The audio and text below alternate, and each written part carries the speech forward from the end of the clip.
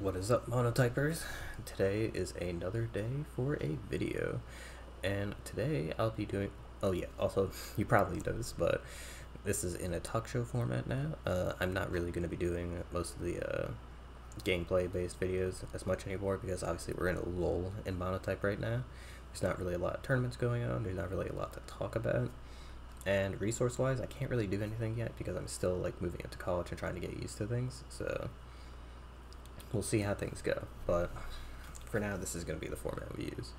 Anyway, let's move on to the first topic, and my first topic is definitely going to be forum projects in Monotype. So forum projects have been on the decline. Well, they're pretty much dead in Monotype right now, and the main reason being no one really wants to do them because there's no reason to do them. I mean, really, let's take CLC, which is a project I run, for example.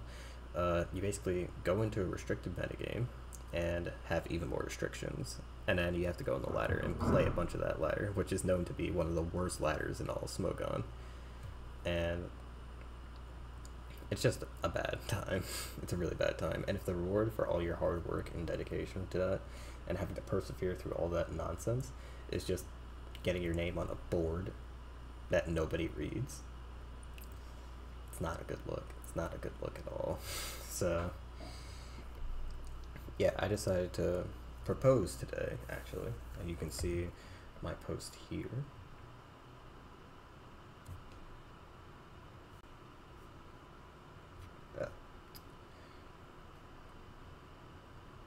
You can see from my post here that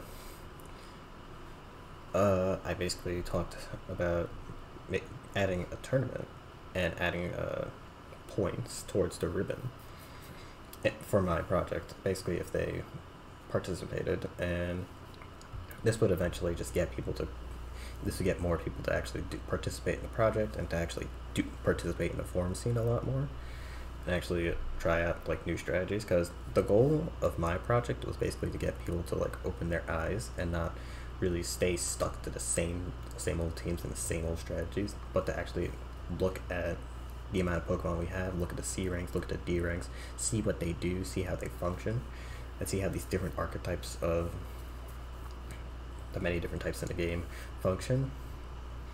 And it's just really, really cool. And that's the main reason why I like CLCs, because it gives you a way to look at types differently and to see how many different ways you can run it. That being said, though, this idea was still rejected because obviously there's like a lot of logistical issues, and generally it's just a second MLT but with extra steps, and frankly no one's a fan of that, and I'm not even a fan of that personally, but I just really wanted to get something out there just to try and get this project to get revived. And then it was recommended to me by the Sem, I believe, or actually it was recommended by Chaitanya here, that if I wanted to continue the project, I would have to do it without the ribbon part, and we would look into offering other prizes like maybe a room voice.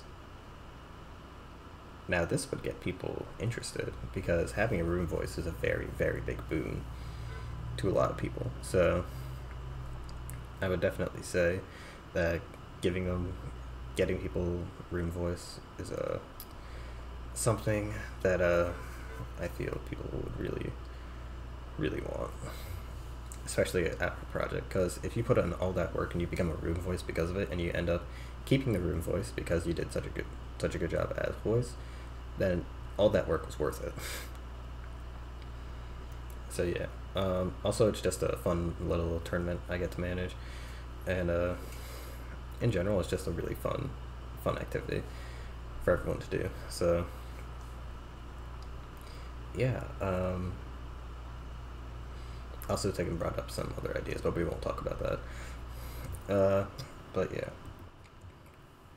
so that's what I could do for my project, but are we just going to do that for every project now? And that's kind of the issue, because like there's so many projects that we could do, but it's very hard to keep them active because unlike in OU, we don't have a super active player base, and our player base is just kind of dying slowly.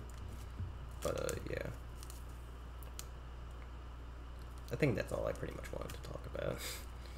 Just like talking about like how foreign projects just cannot survive nowadays because people really want just an instant reward and not really just bragging rights.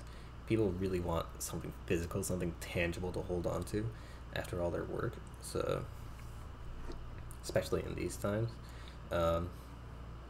yeah, I think the stakes need to be increased in order for foreign projects to actually survive at this state. So, those are just my 2 cents. If you guys want to add anything in the comments below, feel free. But yeah, I think that's pretty much all I have to talk about for today regarding this topic. So yeah, I guess I'll see you guys next time. I think next time we might talk about something a little bit more interesting than this. Hopefully I get to show some games or something, or some graphics, but yeah. Thank you guys for tuning in, and I'll see you guys next time.